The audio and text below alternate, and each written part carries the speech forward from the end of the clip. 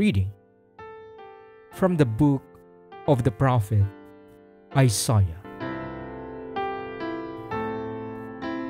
Thus says the Lord to Shebna, master of the palace, I will thrust you from your office and pull you down from your station. On that day, I will summon my servant Eliakim, son of Hilkiah. I will clothe him with your robe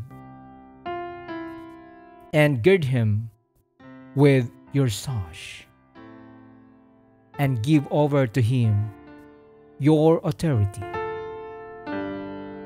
He shall be a father to the inhabitants of Jerusalem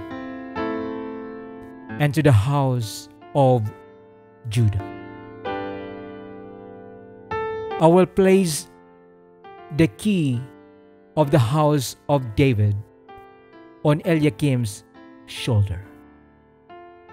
When he opens, no one shall shut. When he shuts, no one shall open.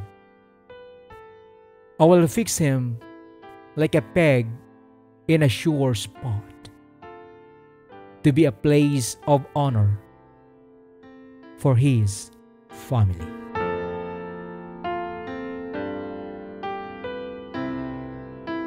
The word of the Lord.